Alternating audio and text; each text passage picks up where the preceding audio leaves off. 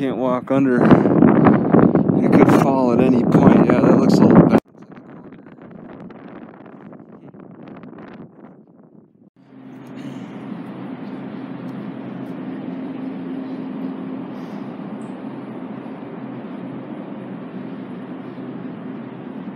Yeah, it's a little empty. I might be the only one in here. At least they got an herb section.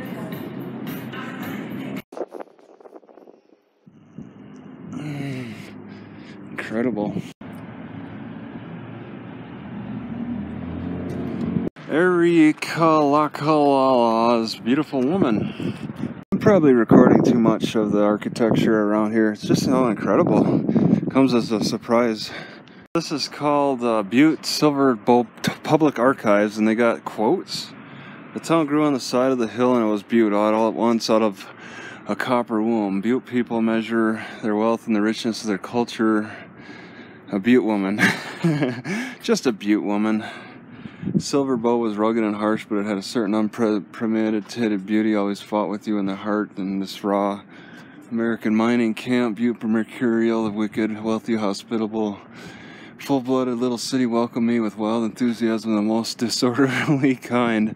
Theodore Roosevelt. That must have been when he was running. Now don't forget, Lizzie, when you get to the New World, don't stop in America. You go straight to Butte.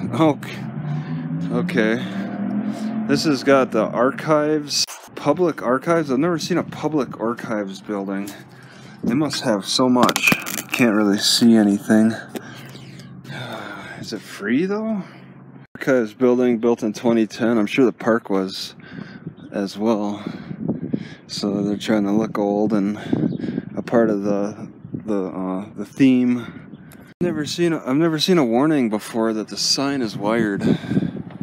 I don't see how it's wired. It's just chained. This ruin appearance looks like it was done on purpose. Next to the archives, they got an explanation. Historic.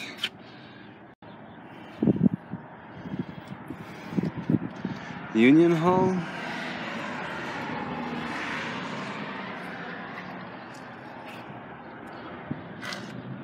So this is the last wall of the Union Hall.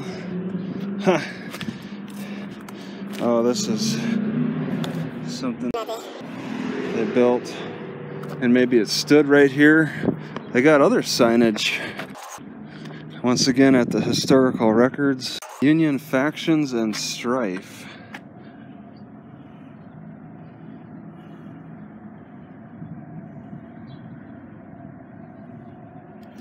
Of course they barred the Chinese.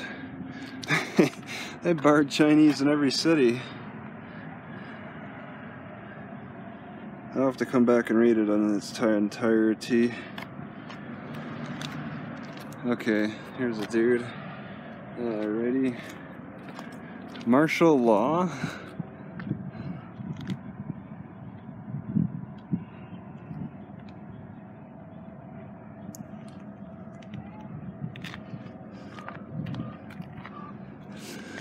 Alright. I don't know what to think of this. Is this a house? This place makes it look like it's a house. I think somebody might be living here. Got all this. I'm thinking it's a house, but they just want to confuse people. This is the courthouse just up the hill from the city. Imagine these workers marching up and down the streets. I'm sure they didn't go up and down the streets. They probably went more like sideways. Because this hill is something. Alright, an old-time church. And they got a history sign to just talk about the exciting world of the church. Burned. The church burned. That's not a good sign. So this is it right here. It's all wooden. Well, it's not wooden on the top now.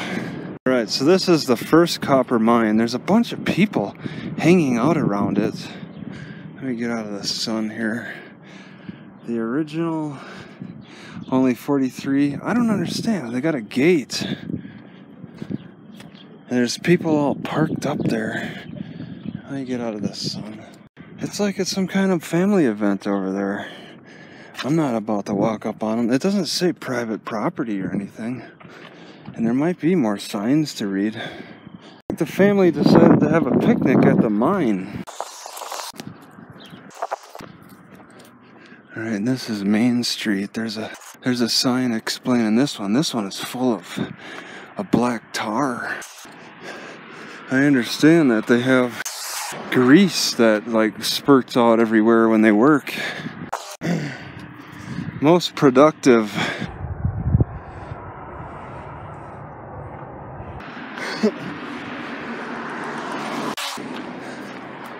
Stop. It's pretty old. Somebody special owns this. The BSB. Butte Silver Bow. Huh. Well, I guess there's really nothing to zoom up on. Alright, just climbing the hill. There's one up further, but it's further off of the road. I don't know if I can get there. Something a mile high, it says. So there's a walk trail that goes to one of them. It goes underneath that way somewhere. This one way over there says a mile high, a mile deep. Wow, these are pretty. This bridge goes over another walk trail. It's probably an old train tracks. There's a whole other village up on top of this hill. They built right at the top. Probably because of workers moving in to work on that mine. Coal and wood. I can see the building being old, but I don't know about the painting. Freeze-proof water in Montana. And if people couldn't afford the single family, they would have like duplexes. And we got a message. Alright. Gearing up for an exciting 3-day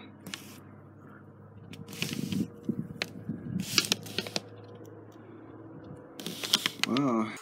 They put it right on their door and nobody came to grab it because nobody even lives here. You don't ever do this.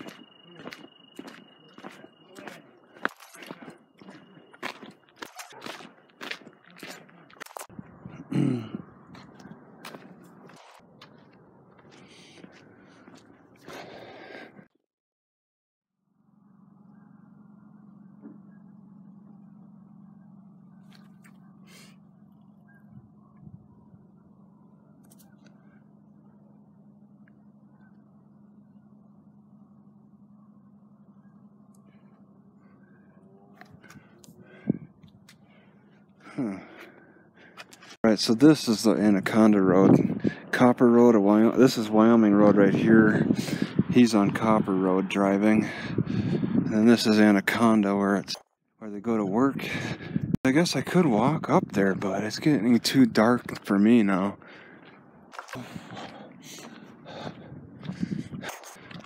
What? Superfund division? Department of Weed Control? Yeah, it would be interesting to go up there. Yeah, the workers may not have made a lot, but they certainly got a lot built around here for things to do and to blow their meager earnings.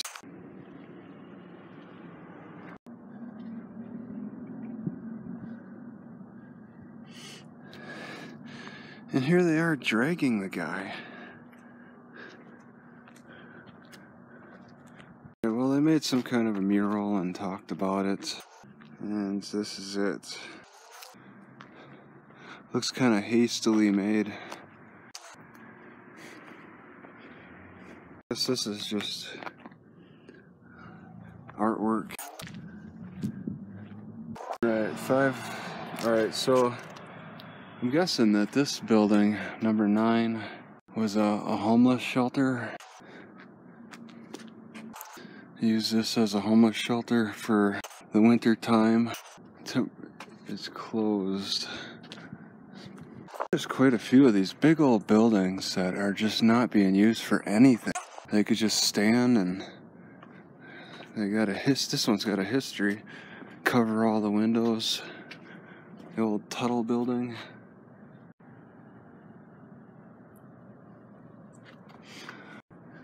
Yeah.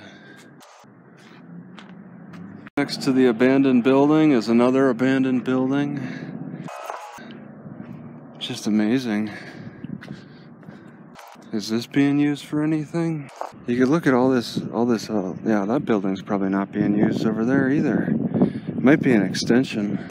You could look at all this mass, but a lot of it's not being used.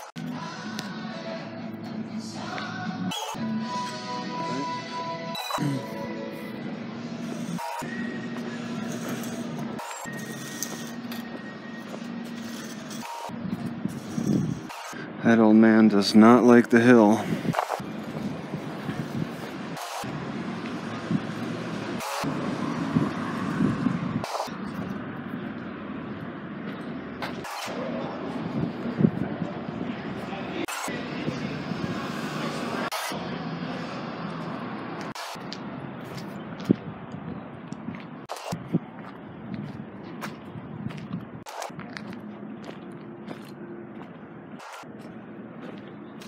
This whole time I've been walking around the downtown area, I haven't seen like a single public bathroom. So I don't know how that works.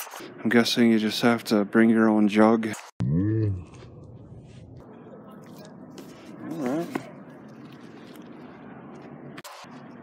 Alright, first of all, it's very bothersome when I have a tailgater right on me, right behind me, and then suddenly they start dropping back. And then I noticed that the speed limit's dropped, but I didn't realize until the tailgater starts falling back behind me. It's like, you know, he's like on me. He's like, "Hey man, why don't you get moving? Hurry up!" And then all of a sudden he's like, "Whoa, you're going too fast." And it's like, geez, the psychology on the road is just incredible. And then also, I kept hearing this popping and in the front, and then a clipping in the back, and I just now realize it's because I had my back windshield wiper on. It can't move because the bicycle rack is in the way. Normally I would just hear the windshield wiper going back and forth. I haven't like moved everything so I could reset, but I'm still hitting the windshield wiper every so often. It's an accidental like nudge that happens every so often, and I just now realize that the popping that I hear in the dashboard and then the clipping sound in the back is because I accidentally hit it again. And so I had to put this arm thing in the proper position so it doesn't turn the thing on. I don't think I really need to constantly adjust the back windshield wiper so much as just make sure that it stays off so I'm not sending electrical signals back to it. This is a public service announcement. Do not ever get a Walmart gift card, because if that magnetic strip dies, it just stops working. It is a real hassle to deal with the process they have to go through the manual way. Well, once you sign on, nights they start you at 13. So. All right. Well, I guess I can't help you with that then. All right. I see this as a seating area. Having a little bit of this honeydew melon so far. It's my tongue is burning. What's the deal with this? It burns my tongue. Man, the tip of my tongue is it stings a little bit because of, man, a honeydew melon really stings. This tastes far different than anything I've had before. What do you complain about the honeydew melon burning your tongue? It's made by DFI. I don't understand why some Walmarts choose souvenir shops over a restaurant like McDonald's, but this one does. And you gotta assume that they know best. And maybe this city really is high on tourism and best to sell souvenirs. Alright, just a little peek at Three Forks community, there's a food bank. I just want to get a quick look at.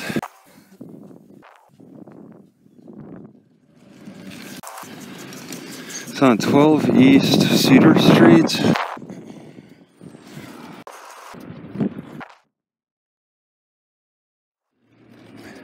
Got Date Street.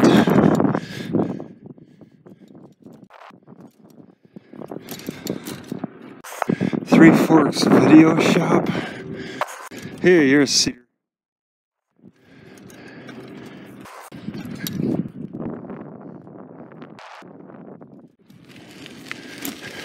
Looks closed. Here's the food bank.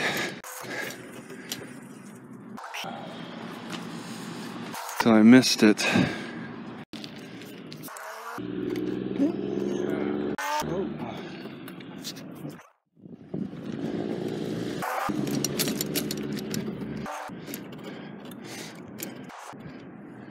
Oh, okay, here's the museum. Oh my god, and they're open right now. Maybe I'll see if they're free. There's cactus on top. Gateway to the National Yellowstone. Alright, this is interesting. I don't know if I can get up to it. This house.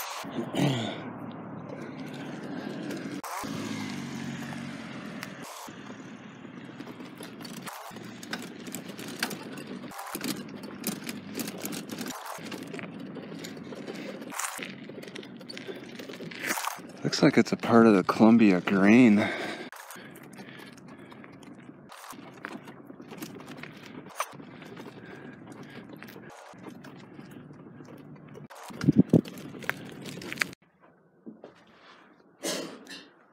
Hello. What? You saying that to me again? Yeah, I didn't hear you respond. Would you mind signing our guest book when you come by this way? Appreciate it. All right. Never been in before? What do you mean? Never. Never been here. All right.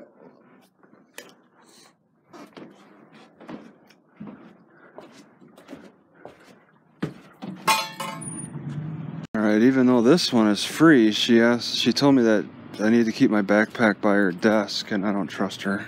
I do not trust them holding on to my backpack. They said, and she retorted that she don't trust me with my backpack. So I'll just make it simple. I won't check it out. And who are these businesses and organizations to say that they think it's like cops? Okay, cops think that they're the most trustworthy people on the planet, and that we should be trusting them and all that.